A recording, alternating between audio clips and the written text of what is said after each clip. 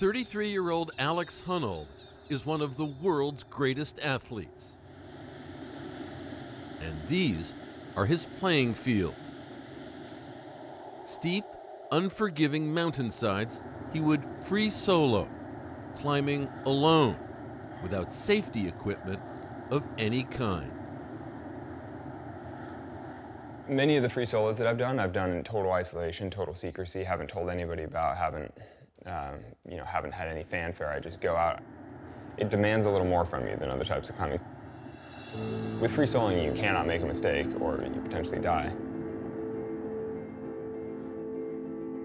Jimmy Chin and Elizabeth Chai Vassarelli, filmmakers and husband and wife, were interested in making a movie about their friend Alex, his van-based lifestyle, his climbing ability, and his painstaking preparation on the mountain and off.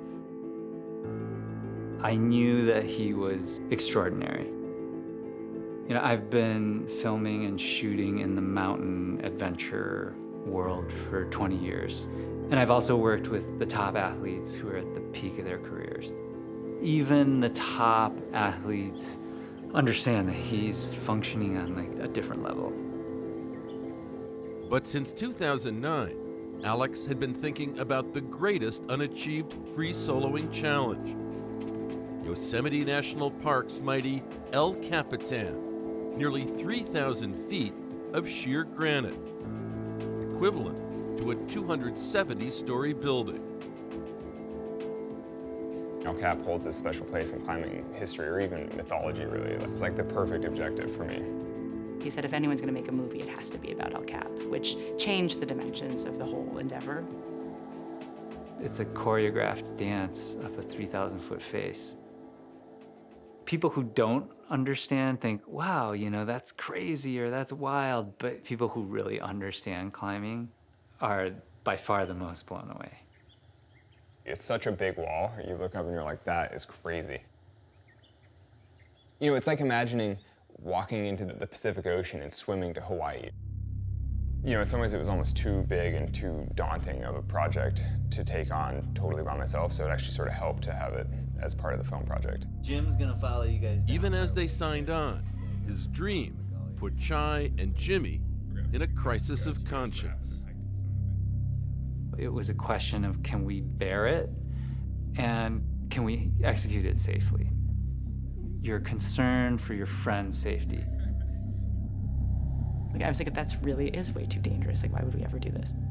You know, are we in some way gonna make him more likely to mess up?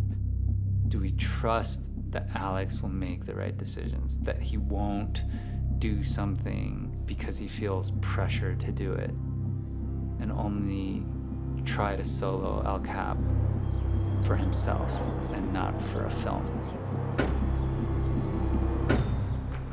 They're remote cameras because we want to stay out of Alex's line of sight. To capture Alex's every move as he would ascend El Cap, Jimmy and Chai assembled an elite corps of mountain-savvy cinematographers.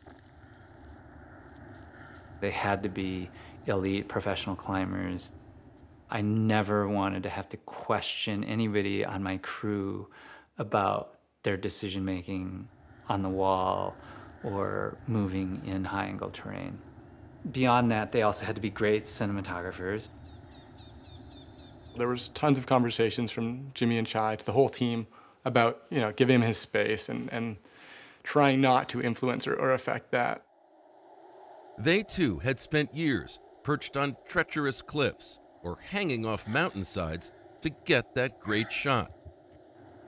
And now, as they avoided making eye contact during Alex's practice runs, they faced the same moral quandary. Nobody wants to see him falling through their frame and dying in front of them.